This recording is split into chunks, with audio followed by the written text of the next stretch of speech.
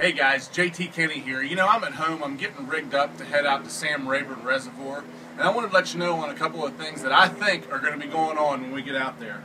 The first one of them, I'm going to be throwing a Strike King lipless crankbait. Sam Rayburn, that's synonymous with lipless crankbaits. There's a lot of hydrilla in the lake. It should just be coming up. You know, we're going to be there in late March, and this will surely be on one of my halo rods. I'll have it on a halo cranking rod, probably with 20-pound Toray Baywoo braid on it, and I'll be ripping it through some of the grass. That'll probably be more one of my early morning patterns that I'll be going with.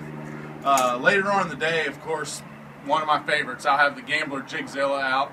I'll probably have it on 65-pound Toray braid on one of my signature edition Halo flipping sticks. That'll be what I'll be throwing around, you know, some of those heavy buck brush. You know, Sam Rayburn's also known for a lot of the buck brush that'll be in the water this time of the year. So I'll be doing that, and then if we do happen to have a good spawn going on, of course I'll have my Gambler Fat Ace out.